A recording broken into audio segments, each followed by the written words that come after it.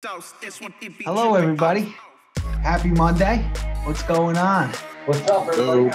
Hey, everybody. Hello, what's up? Another beautiful Monday, you know? Yeah, beautiful for tornado season right now. Good evening, everyone. How we doing? Good. How you doing? I'm well. Doing well. What's going on, everybody? Hey, Carlos, what's up? Hi. Hey. Going. Hey, everyone. Happy Monday. What's happening? I get too much sauce, that's why it be dripping out.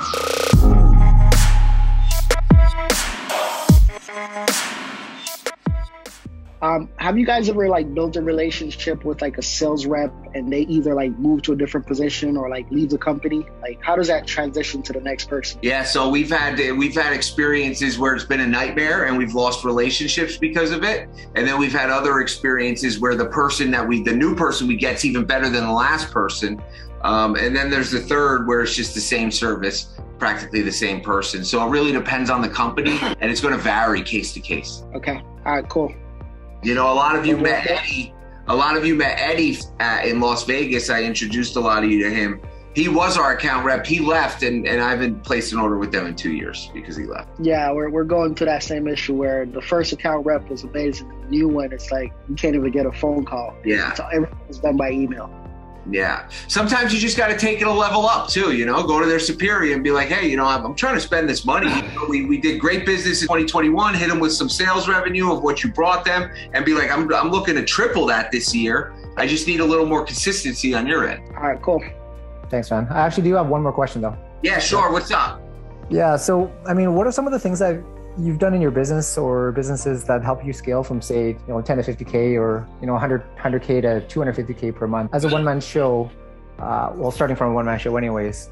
So let's just say if outsourcing is a thing, what would be the first 3 things to outsource? Well, let me ask you this first. What do you spend the most time doing out of your week? Sourcing products, sourcing distributors. Okay, and what's second to that? Second to that is going through my emails. Okay, and what's third to that?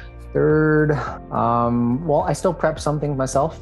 Okay. So obviously that takes the next amount of. How many hours a week are you prepping? If I were to put it all together, I'd say maybe 15? Maybe 8 hours a week. Okay, so 1 full day. I would say so, yep. Okay. So now we know your 3 top tasks on a daily basis: sourcing, emails, prep. What's most important out of all of those? Sourcing, yep. Yeah, sourcing, 100%, right? Because that's the foundation of the company. If you're not sourcing products, you're not making money. So that's something that I would still hold on to initially, right? And then the other things, prep, emails, that could be taught to someone very easily. The person who's doing the prep could also do the emails, and they still might only work 30 hours a week. So you bring that person in, the prep, and then I would really bring on someone to help you source and find new distributors to open new wholesale accounts with. Yeah. So with the prep thing there, I'm going to slowly get rid of prep. I'm using a prep center right now, a few different prep centers for everything, so I can easily offload that to them. In terms of bringing somebody in, I'm working out of my house right now, right? I don't have a warehouse or anything like that, so that's a bit out of the question. Unless I want to hang out in my garage for a bit. So you're looking for more virtual? Yeah, I had a VA for about half a year filling out online application forms, giving some certain suppliers a call, trying to get accounts set up, but some of the leads or some of the accounts she was opening up just wasn't quality. Yeah. Well, let me ask you a question. Where did she live, Mike? She was in the Philippines. Okay. So let me ask you this. What's the #1 selling product in the Philippines? I have no idea. Maybe some coconut juice. I don't know. You have no idea, right? So how is she supposed to understand the U.S. market if you have no idea what's going on in the Philippines? Yeah, good point. So I personally prefer, and some of you may disagree, which is cool, but I think the person that's reaching out and creating your accounts should be stateside. They understand the language, they understand the vernacular and the terminology, which could be the difference between closing a deal and not closing a deal. So I would try taking that stateside, or I don't want to say doing it yourself, because you can't scale if you're doing it yourself, Yeah. And then Sebastian, you got any suggestions for what Mike could do? His original question was scaling from, what was it, 20 to 50? Yeah, anything really. From my instance here, 100K to say 250K or so. Okay, because what you need to do from 100 to 250 is a little different than what you got to do to 50 to 100. but same concept nonetheless.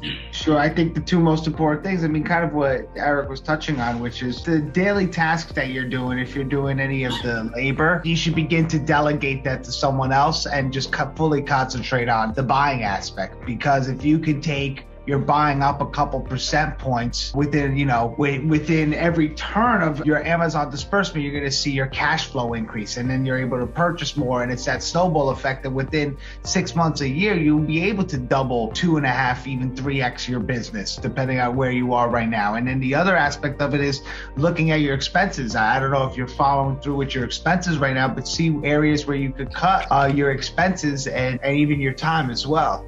So you can focus more on buying. Yeah. So I think for me, getting rid of all the prep 100%, that would save, a full day out of the work week. That'd be a great help, I think. And obviously maybe try out a different VA that has a better understanding of, the landscape here in North America. Yeah, 100%. I think that's a great place to start. And then just be vigilant with buying. I think it's undervalued, the buying position. It's the most important position in our businesses is the buying position. So if you're doing it, you have the most important role in your business. Yeah, something I've been doing. I don't know when I want to give that up yet. It's a bit hard for me too, because I'm from Canada, right? And if we do a lot of when we do a lot of business in the US, Canadian credit cards don't have the ability to do, or as far as I know, don't have the ability to get virtual cards for employees. So it's more of a security thing, I guess, from my standpoint. But I'm still looking into it, so maybe something's changed recently. You're from Edmonton, right? Yeah, man. I was just in Edmonton a month ago. I know. I saw it from your videos or your Instagram feed. It was really cool seeing that picture. I'm like, what the hell? No, I gotta tell you one thing. It is cold as up there, man. I lost my cell phone. I don't know where. I think up there somewhere. But I had these videos, and it was so cold, man. I couldn't even believe it. Yeah, man. You came out one of the coldest times, I think. Yeah, 100%. Great call. Another great call. Appreciate all of you. Yeah, absolutely. So if you got any questions, hit us in the Facebook group, and we'll see you all next week. Same time, same place. Night all. All right. Have a good evening. Good night. I'll see you at the top. Good night, everyone. Stay lit.